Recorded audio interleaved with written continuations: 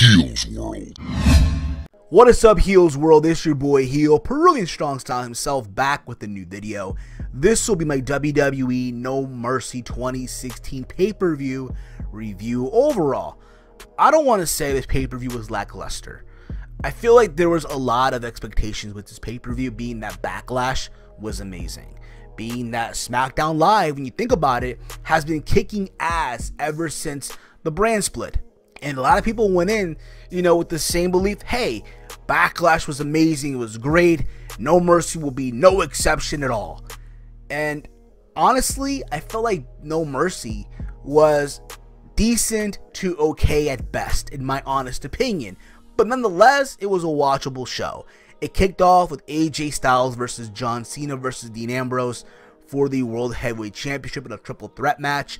This was supposed to be the main event, but being that WWE didn't want this match competing with the presidential debate, they chose to announce on Twitter that this would open the show, which in my opinion is a no-no.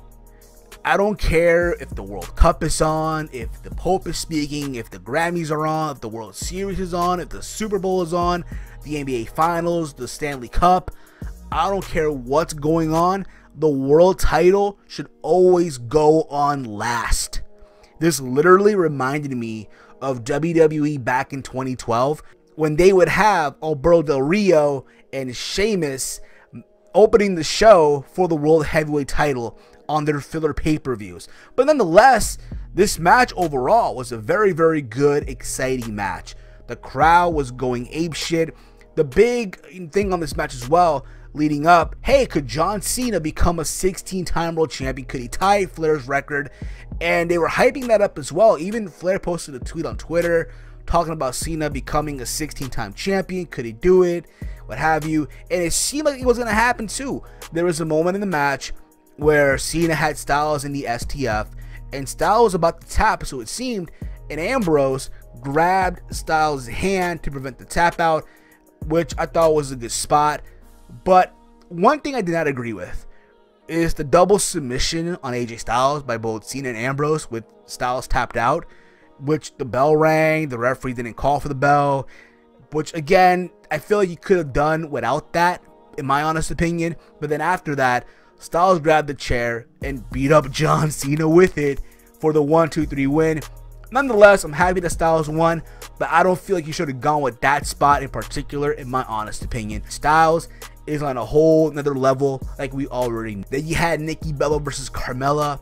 Overall, I thought this match was okay at best. I'm surprised that Carmella kicked out of some of Nikki's signature moves, and again, it went back and forth for a little bit. Carmella working on Nikki's neck, what have you. But at the end, when it was all said and done, Nikki Bella got the win, which I kind of expected too, being that Carmella was getting the upper hand on Nikki Bella on SmackDown in those tag team matches, what have you. So again, good to see Fearless Nikki get the win again. Then you had Heath Slater and Rhino versus the Usos for the SmackDown tag team titles. I thought this match was okay. I'll be honest, I thought the Usos were going to win. Didn't happen, because I feel like the Usos were going to go out there, win the tag team belts, and then go on to feud with American Alpha. But nonetheless, Rhino, as always, gets the win for his team. He speared one of the Usos for the 1-2-3, and still your tag team champions, Heath Slater and Rhino. Then you had Baron Corbin and Jack Swagger in a singles match. I'll be very honest, I really wasn't into this match. The crowd itself were not into this match. They tried, but nonetheless, the crowd was dead for this. I'm happy that Corbin won. That's all I could say about it, to be honest, with the end of days. Then you had Dolph Ziggler and The Miz for the Intercontinental Championship, where if Dolph Ziggler were lost, he had to retire. And this match itself was amazing. It's also, this, in my opinion, should have main evented if the triple threat match would have gone first, like it did. The near falls, the drama behind it, people being invested in this match emotionally in the crowd. That's what pro wrestling is all about. When you as a fan can get invested in a character, in a wrestler, in a match, wanting that person or the match to be amazing, wanting that wrestler to win. It told a good story. Dolph Ziggler and The Miz, they both have just amazing chemistry. I don't know what it is, but they just have amazing chemistry. And I'm happy that Dolph got the win. He's now a 5-time Intercontinental Champion. A part of me says that this feud will continue on, and who knows. But honestly though, The Miz should transition now into that world title mix, if you ask me. Then he had Naomi versus Alexa Bliss. There was supposed to be Alexa Bliss versus Becky Lynch for the Women's Championship, or the SmackDown Women's Championship. Didn't happen. Becky's out with an injury. Alexa Bliss went out there. She got a promo saying, hey, Becky's afraid. This is BS. As it was. Out came Naomi. They had a match. Literally lasted like 5 minutes or so, where Naomi got the win. Why? I don't know why. You would assume because, hey, Alexa Bliss is your #1 contender for the SmackDown Women's Championship. You want her to go out there and have some momentum going into eventually Becky Lynch versus Alexa Bliss. And what does WWE do? They have Naomi get the win. Could we see a 3-way? Honestly, I don't want to see that. Honestly, I think this should be between Alexa Bliss and Becky Lynch for the championship. I think it will still happen on a SmackDown episode. You can add, you know, a Naomi, a Nikki Bella, a Carmella into that mix later on, not now in my honest opinion. But then we had the main event. Oh boy. Bray Wyatt and Randy Orton. I'll be honest, I was not into this match. This match did nothing for me. And I guess for a lot of people as well. Bray Wyatt got the win.